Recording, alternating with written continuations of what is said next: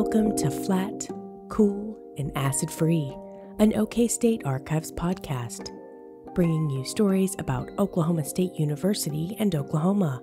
On this episode, It's only really been in the last generation we began expanding into more three-dimensional objects. We've really actually benefited a lot from the work that the folks in the museum world do. We are talking about museums and archives. We're going to chat about collection material and the process to get them ready to be viewed, both from the museum perspective as well as an archives perspective. Chatting with us today, we have Carla, Christina, here from the Oklahoma State University Museum of Art.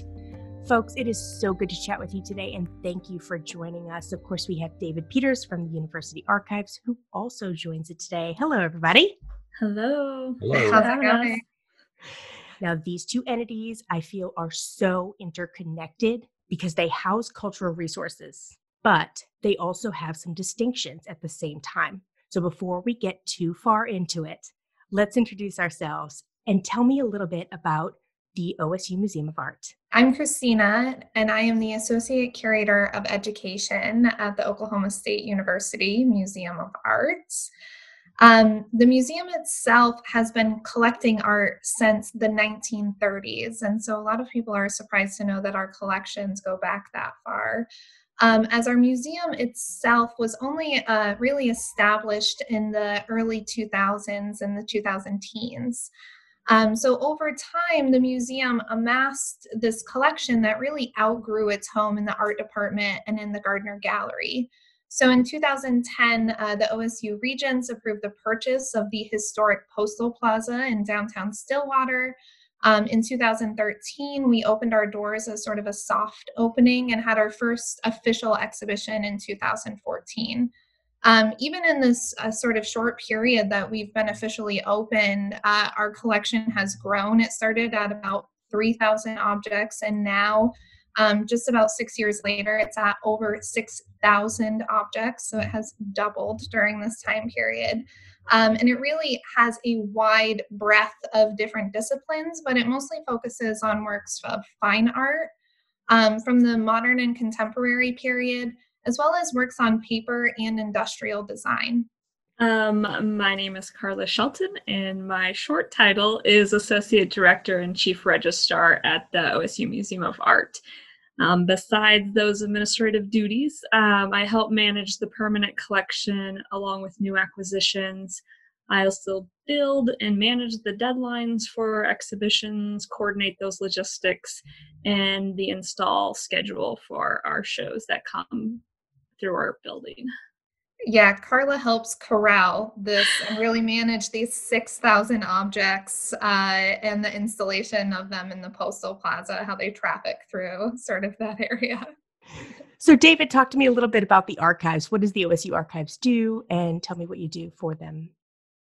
So I serve as the director of the Oklahoma State University Archives. We have roughly 1,400 collections. We've been actively collecting for over 65 years now. We have objects that are hundreds of years old as a part of our collections, and then we have things that are more current, of course. Traditionally, we collected paper, documents, records of those two dimensions, length and width. We have a lot of photographs, and it's only really been in the last, probably within this last generation, we began expanding into more three-dimensional objects, and so that's kind of a new realm for us.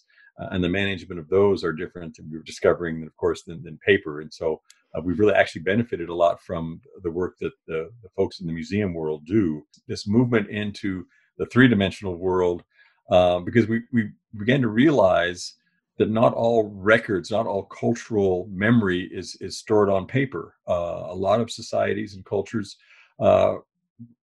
record the essence of their being in song and in dance and in a variety of other ways that archives traditionally didn't collect. And so, as we've tried to be culturally sensitive and culturally aware, we've moved into collecting new kinds of record keeping that's on objects or materials that we weren't familiar with or didn't have much experience with. And so here, I think moving forward, especially into the future, we'll become more and more dependent on partnerships and collaborations with others who are better skilled with storing, maintaining, providing contextual analysis and relationships for these objects. And so that we don't lose the meanings that is attached to those.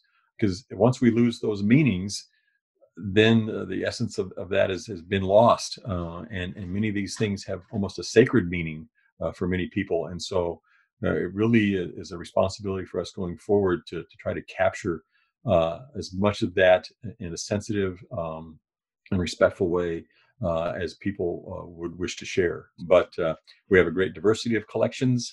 Our primary objective is to serve as the repository for the official administrative records for Oklahoma State University. And then we have collections related to really the goals of the institution.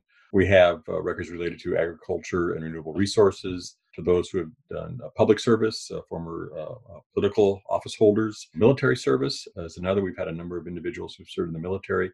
And most of these individuals have some relationship to Oklahoma State University. Either they've been on the faculty or staff here, or were students here. And then we also have our women's archive. We have our business and entrepreneurship collections.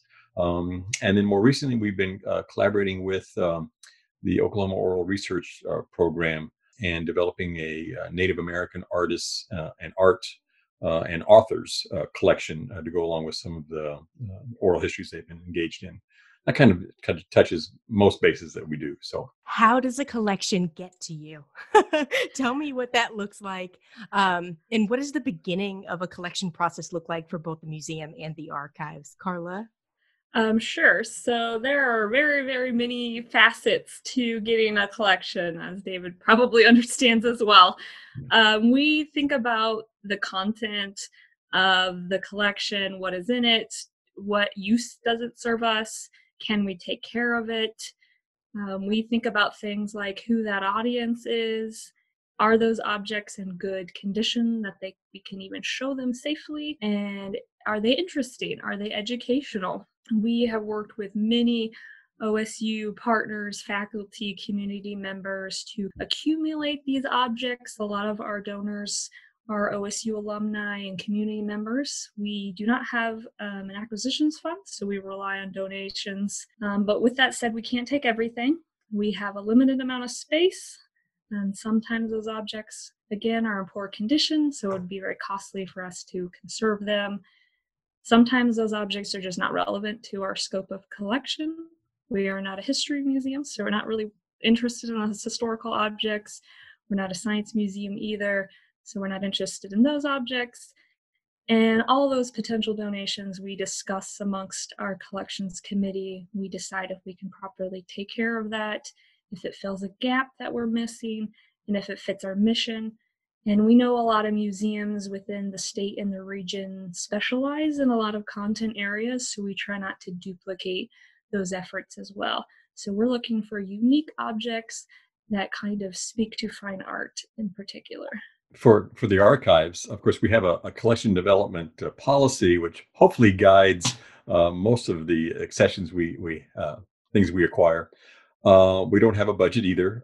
We have a small budget for really book items, but not really for collections. So we rely heavily upon donations. The two main ways that materials get to us, first of all, as the archive for the institution, records are simply transferred from departments across campus to our holdings. And so whether it's the Board of Regents or the President's office or Dean's offices, whatever administrative unit on campus, there are certain records that they're required or mandated to transfer to us. So that's one way materials get to us. But then a lot of our collections, of course, are materials that people have donated to us. And we try to work closely with them so we have some idea beforehand if we're the best home for that material. We've been given the opportunity to collect certain things, but we really aren't the best home for that. And so we try to encourage the potential donor to consider other places, and we try to work with those other archives and sometimes museums and other entities to find the best home, especially for researchers. They're probably not going to come here. They might go someplace else for that kind of material. But now certain things we know they're going to come here, and so we're going to try to augment our materials by adding to that with additional resources that donors may bring to us. Sometimes it's a real adventure in trying to figure out how we're going to manage a collection of material that came in. But most people have some idea of and have some way of managing that material, and we try to augment that, or at least utilize that as a starting point for how we're going to manage the material going forward. Ultimately, though, we want the materials to be arranged in a way that's easiest for the researcher to have access to them. We don't want to make that end of the whole timeline difficult for the researcher at the end. So you mentioned before that you have worked with the Oklahoma Oral History Research Program with the Native American Artists Collection. So I've been to the gallery for that some years ago and took some 360 video that was fantastic. It was a beautiful display in the museum. Y'all did an excellent job with that. But you also have something in common now. Can you tell me a little bit about the Kravis collection? In 2017, we put together a show called Oklahoma and Beyond, which was selections from the George R. Kravis II collection. And that featured over 40 works from George Kravis's private collection. He is a private collector, or was a private collector, and a huge supporter of the arts in Tulsa. And his collection, specifically his design collection, was nationally renowned. He had loaned to many institutions overseas and within the country. And so from that point on, we established a great relationship with him and talked about donating some of those pieces to the museum. Unfortunately, in February of 2018, George passed away, and through the dissemination of his estate, the museum was selected to receive the majority of his fine art collection, and along with selections of that design collection as well. We received over 700 works of fine art and design, and it's made a wonderful addition to our permanent collection. So when we found out, we were really excited, and we went over and worked with Georgia's staff to pack and prepare that delivery of the art. And we're still working on us getting everything integrated into our permanent collection, but we have already produced some great exhibitions with that wonderful collection. That collection spans from a Frank Lloyd Wright chair to a Roy Lichtenstein print. We have paintings and ceramic. So it has a great, fabulous, fantastic addition to our permanent collection. So the relationship that the OSU Museum of Art built with, first of all, with Mr. Kravis, and then with his staff afterwards. Mr. Kravis also collected a lot of reference materials and books, thousands of books about all kinds of design. It's amazing how much design is impacting a lot of different areas. But he collected, well, I think it's over 5,000 volumes. It's a huge collection. And just like the Museum of Art, we are still processing through that material. We're not used to that large of volume to all come at one time. But working with his staff, we were methodically going through and cataloging each individual item. Many of the items there were, or at least some of the items there were duplicates of. And so we've been also working with his staff to determine the best way to distribute some of those items so that the other institutions might be able to benefit, because we won't need multiple copies of a certain item. But there are literally thousands of books. And we are trying to catalog, and then we'll be housing them at our library auxiliary building, which has the best environmental conditions for archival materials and library materials on campus. And so they'll be placed in archival containers and then housed out there once we have the inventory completed, and then they can be retrieved anytime researchers want to have access to them. But really, it was the relationship that the OSU Museum of Art developed with Mr. Kravis that then led to us receiving that donation of materials related to design. And hopefully it'll be a complement to the art items that the OSU Museum of Art has with having this background of reference materials that he utilized. So, and there's that interconnection, that's those similarities between you're cultivating this collection and making sure that it has the right home and the correct environment, and also having it available in some way. Take us through the process of a collection like this. So how much time do you spend working on the different parts, the exhibit, the research, the collection, the material, and then the implementation of that exhibit, if there is one? We are usually, hopefully, fingers crossed, planning an exhibition about 3 years out. We already have things on the books for 2023. It takes a lot of planning, a lot of scheduling, a lot of logistics to get things and people from here to there and back again. So we have a lot of factors at play. So we, depending on the content of that and our partnerships that we're developing with an exhibition, it could take years or months depending on those factors.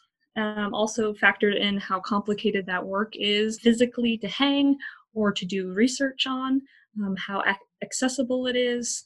Sometimes we've done installations specific to our building, so we have artists actually come in and help us install and tell that story and what they're thinking, how they've made it. And during that time, we usually partner with a lot of OSU faculty members. They do workshops. They go to the Prairie Arts Center and teach some classrooms for children's K through 12. They talk to students about how to make art, how to become a professional artist. So we try to get them in both realms, them as the artists and them actually teaching. If it's more of a traditional exhibition that requires unique research, it could take longer. Our curator right now is working on content for an exhibition scheduled for 2022 on an Oklahoma-born artist named Leon Polk Smith, and he was best known for his hard edge and minimalist artistic style. And so she has been researching him since 2015, when we received another large donation from a Leon Polk Smith Foundation in New York as well. So depending on the complexity, our partnerships, it could take quite a while. So 2 to 3 years for one of our larger shows. Well, and see, for the archives world, we really aren't thinking about exhibition at all, especially with books. I mean, I could have shelves and shelves of the Kravis book collection on a shelf for people to look at, but that's a whole different kind of exhibit kind of presentation than you'd find in an art museum. I mean, we're designed more for the preservation and care of those materials. And then we can bring materials out and display individual items or feature items as part of an exhibit. And I'm sure at some point in time, we'll work with the Museum of Art to maybe have some image items, maybe copies of things that we can display, and then show design features that are augmented or highlighted in certain books, and try to build a relationship with those items and then display that in an exhibit. But we really don't think of things for the exhibit potential. We think of them more as the preservation difficulties and challenges, and then access potential for researchers. And so it's a little different perspective when it comes to managing those kinds of features for a collection. The Zarro collection, in this case, we have a much larger representation of the art items themselves in the archives. And they're going forward, we'll probably be looking to the OSU Museum of Art for guidelines on how to best store and preserve those materials, and how to integrate those materials then into exhibit possibilities, both in the library and maybe elsewhere. But that is a fascinating collection, a lot of Native American art within that collection. I believe the OSU Museum of Art does have a few of the items from the Zarro collection, or at least from the Zarro family. And then we have the vast majority of materials in the archives. And that is one area where we'll have to think differently as we prepare for potential storage and exhibit activities regarding the Zarro collection. Now, one thing I read was that an archive doesn't necessarily have a museum, but a museum could most definitely have an archive.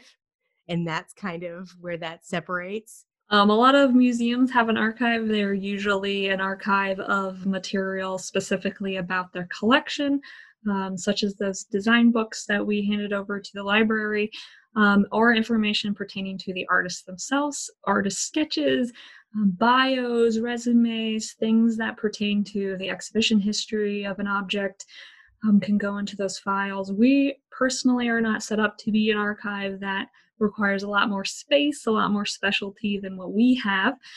But luckily, we're part of a larger OSU organization that we have team members in the library that we can be like, we have all this wonderful material, but we don't have the capacity or the knowledge that you guys have an archive. So that's how we're trying to create those links between we can take care of the physical and we can make it accessible to our students and our faculty, but also we need the expertise that the archive provide for us, and we know that they're equally as accessible to the students at large. They're on campus, which is really easy to get to. They're a hub of place. Students always congregate there. They're using it, so it's way more easier, and they can facilitate people accessing that collection. And what's in this case very similar in that both museums and archives will have records that they're managing. They have a records management, and so we have files on our donors, the deeds of gifts, those official kind of documents that provide kind of the stability of knowing we have the materials that they say we have. And the museum will have the same kind of records regarding their donors, and so that there's a records management function that both groups will have. But yeah, we really, until recently, the library had very little exhibit space, and now we have kind of that gallery area on the second floor to begin exhibiting materials. Yeah, we leave the expertise there to the folks in art, and use their guidance. But we have similarities too. But when we do exhibit materials, there's issues related to light, and the kinds of light you're using, the amount of light you're using, how long objects can be placed out in the public, and whether you need to rotate those things through at a regular period of time. And so we both share similar kind of concerns when we are exhibiting original materials, on protecting those materials while they're on exhibit. And if possible, what we do in the archives is try to create facsimiles that someone wouldn't know that's a copy, if you don't have to display an original. But we have similar concerns when it comes to exhibits, both in the museum world and the archives world, of ensuring that we are doing nothing to jeopardize the integrity of those materials while they're on display. And yet you do want to share them. I mean, why keep materials and not share them? And so there's a strong desire to be able to share what you have. And I think that's especially true in the art world, but it's true in the archives world too.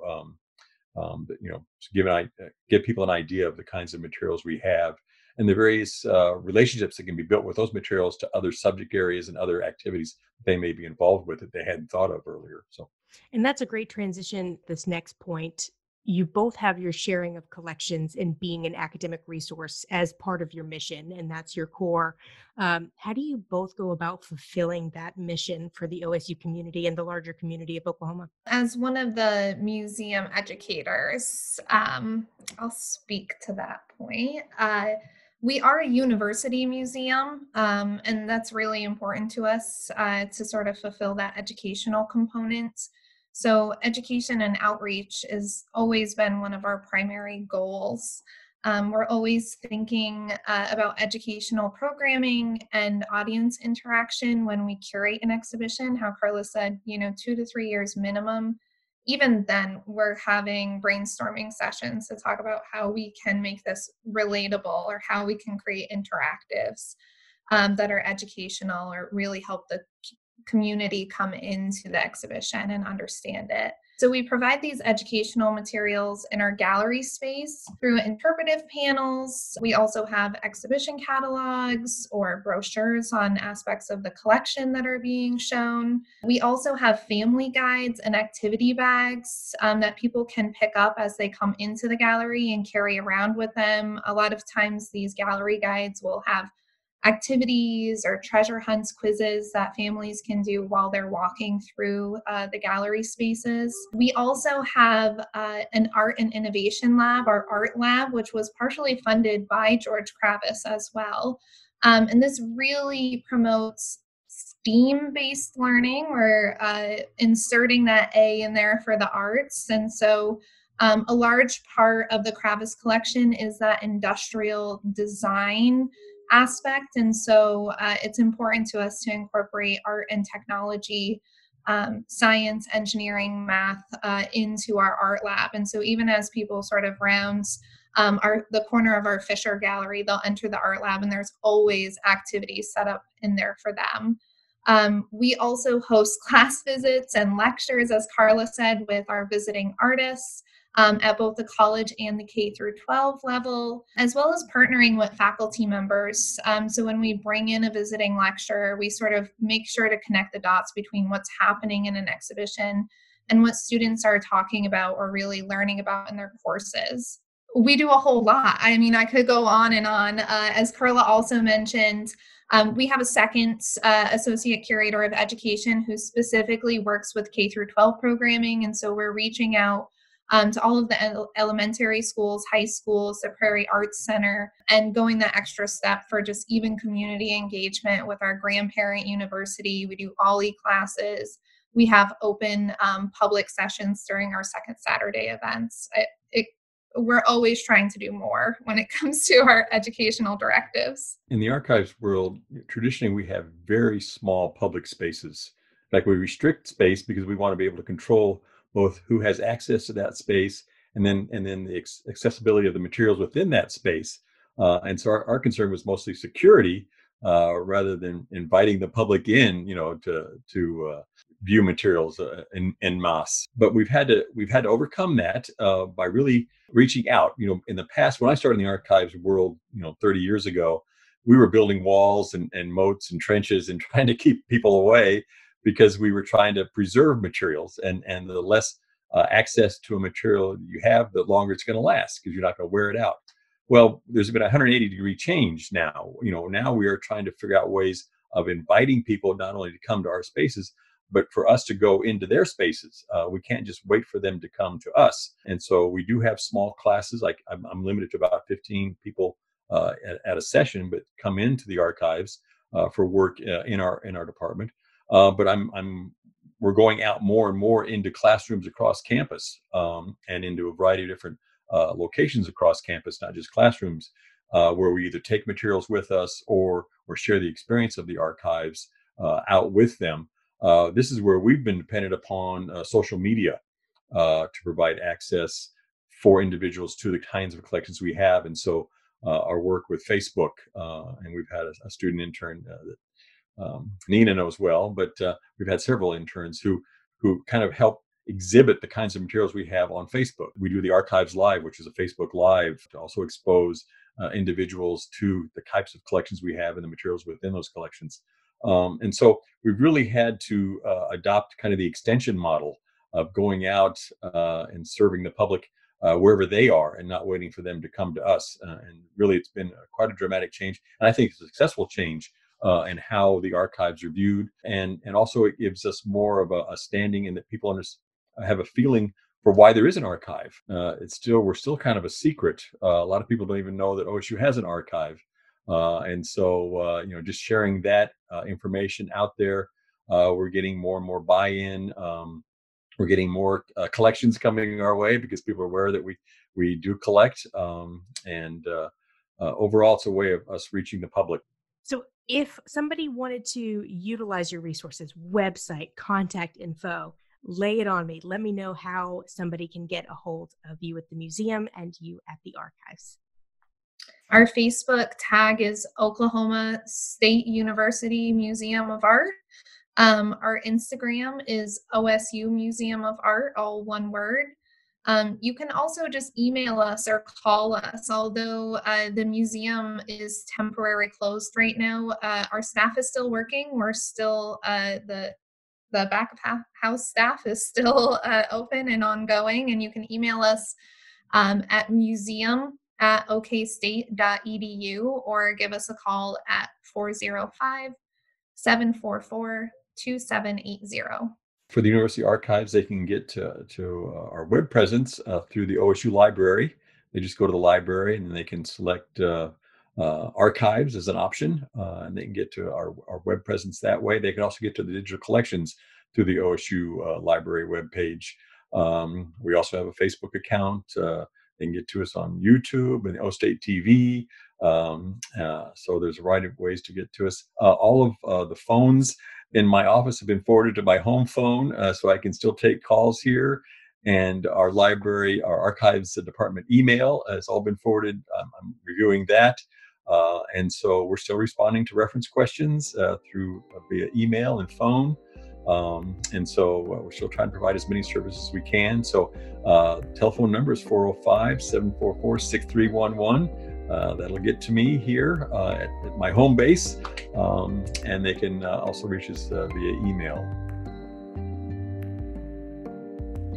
Experience collections from both the OSU Museum of Art and the University Archives online through video and digital materials. There are tons of links in the show notes to get you where you want to be. Visit the links in the bio for daily art video segments on social media, as well as OSU Archives videos on YouTube. Make sure to check out the Archives and the museum's Facebook, where you'll find amazing stories, photos, and museum artwork. This episode featured Carla Shelton, Christina Elliott, and David Peters, and it was produced by Nina Thornton. The music is It's a Process, composed by Ben Stone and Finley Green, and published by BBC Production Music, PRS. From the folks at Oklahoma State University Libraries, the OSU Archives, and the OSU Museum of Art, thanks for listening, and always remember to keep your archival material flat, cool, and acid-free.